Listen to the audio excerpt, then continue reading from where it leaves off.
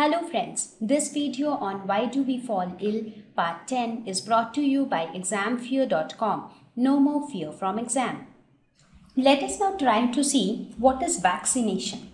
You all would have often heard people that they take small kids to the vaccination centers where they give them vaccines. Not only kids, even for adults, we often hear that a vaccination has come up against cervical cancer, or a vaccination has come up against polio, tetanus, measles, right? So there are vaccines specific to a particular disease. So it is like if you take that vaccine, you will not get that disease in your life.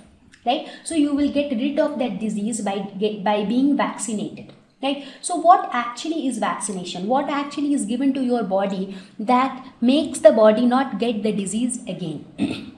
So it was in 1700s when the scientist Edward Jenner, he observed that a person suffering from cowpox did not get it again. You all would have been familiar with chicken pox. These days normally people get chicken pox, right? You get blisters all over your body and it takes a lot of time to heal, and then gradually the blisters dry off and are shedded from your body, right?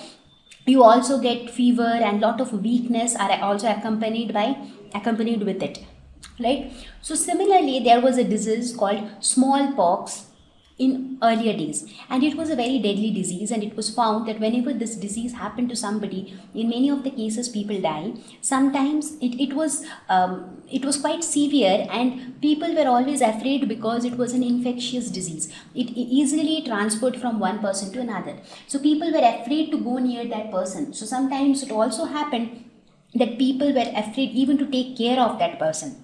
But at the same time, it was seen that somebody who got smallpox again did not get smallpox in his later life, right? So it happened only once in a lifetime.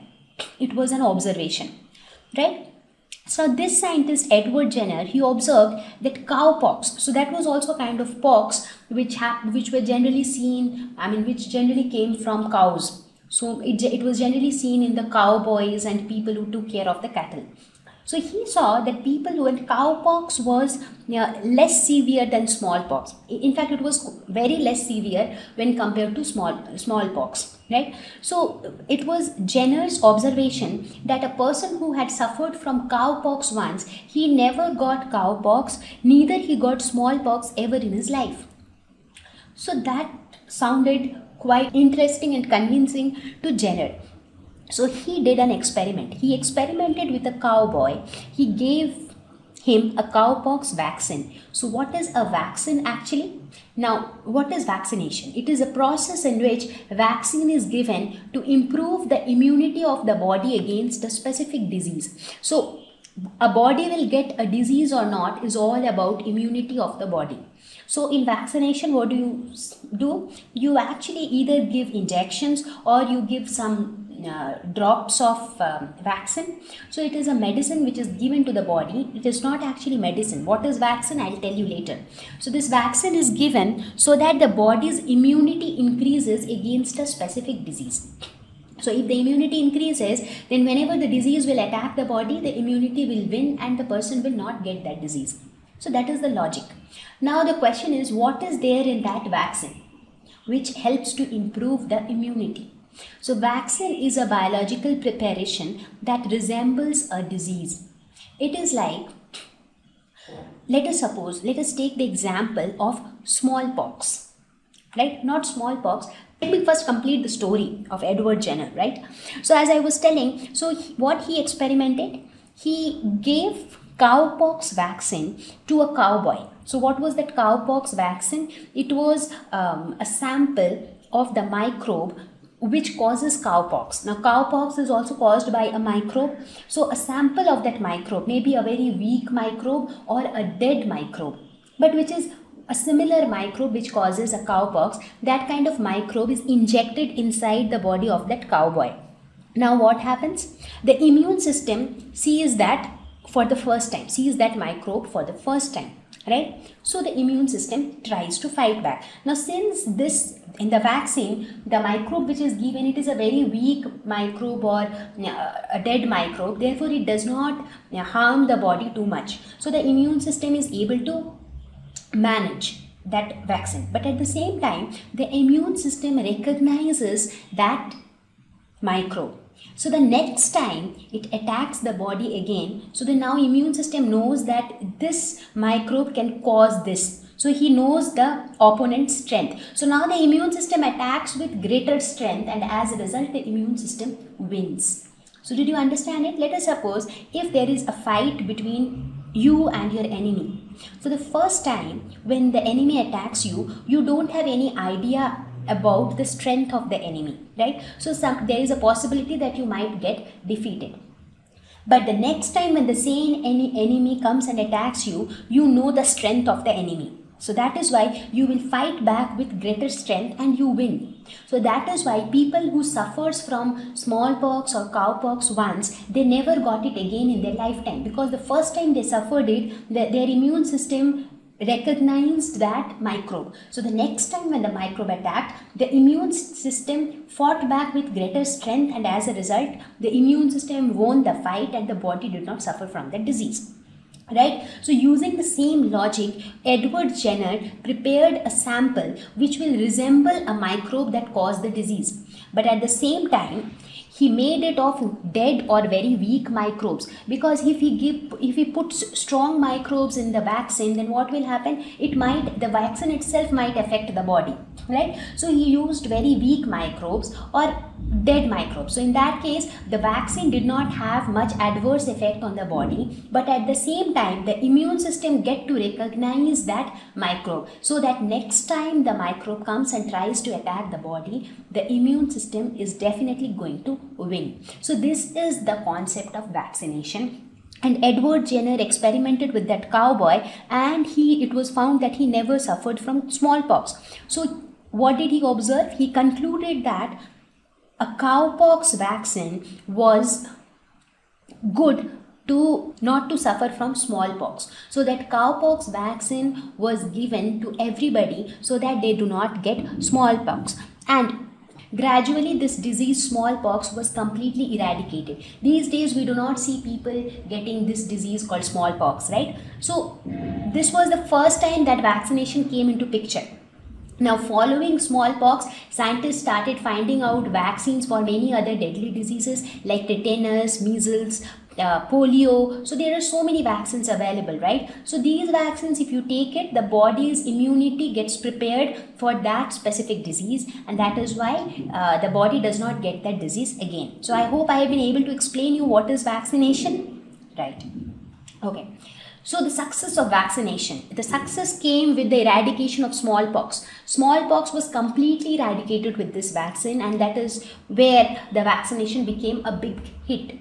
Many other diseases like polio, tetanus, measles have also been reduced to a large extent, because even now we see people suffering from polio. That is also because of negligence of parents to some extent, because when a child is born, you will see that in TV also you'll get advertisements, right, that this is the polio day when you should come and get your child the polio vaccine. Now it is your responsibility to take your child and get the polio vaccine, right? Now if you do not get the vaccines, then there is a chance that he might be affected by these kind of diseases, right?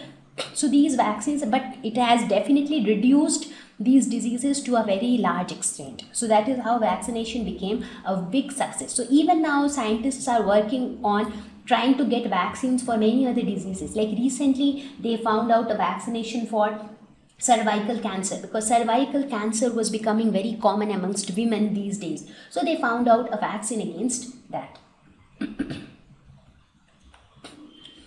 Effective vaccination. Now, does it mean that if somebody takes vaccine against a particular disease, is it that 100% he will not get that disease? So how much effective is vaccination? Now again it depends. Now effectiveness of vaccines varies with the type of disease. For example, if we talk about smallpox, the effectiveness was 100% because smallpox was completely eradicated. There was not even a single person who was vaccinated and still he got smallpox. So there the effectiveness was 100%. But there are diseases where the effectiveness is not 100%. There lies a possibility where you were vaccinated but still you got the disease. But then again, that also depends on many factors. For example, for older people, larger doses are required because for older people, their immune system is less stronger as compared to younger people, right? So already their immune system is not very strong. So in order to make the immune system more strong, you need to give more dosage of the vaccine. So the dosage of vaccine should be more for older people. Vaccination schedule has to be followed. What do you mean by vaccination schedule? You would have seen that it is not that you just go one day, you take the injection, you come back and it is done. It is not like that. They are for different diseases, depending upon each disease, depending upon the type of vaccine which is given, and depending upon the age group of the patients, you have a vaccination schedule. Maybe they will say that you have to take this injection 3 times at an interval of 6 months. So you have to follow that schedule. Similarly, maybe for some other disease, they might say that you will have to come twice at an interval of 2 months to get the vaccine. So it is you who has to follow the vaccination schedule, right? So depending upon the type of disease, depending upon your age, and depending upon the type of vaccine which is given, a specific vaccination schedule has to be followed. So if all these things are followed, the possibility or the effectiveness of vaccination increases, right? Now if somebody is 80 years old and he took the same dosage of vaccine as was given to a 5-year-old kid, so in that case, obviously there are chances that even after vaccination he might get a disease, correct? So the effectiveness of vaccination depends upon all these factors. Okay, so with this I will conclude this lesson on diseases, cause of diseases, how can we prevent them and how can we treat them. So now it's time to look at some of the exercises. Thank you. Please visit www.examfear.com to watch more videos, attempt free online test, get free study material, find tutors and mentors. Thank you once again.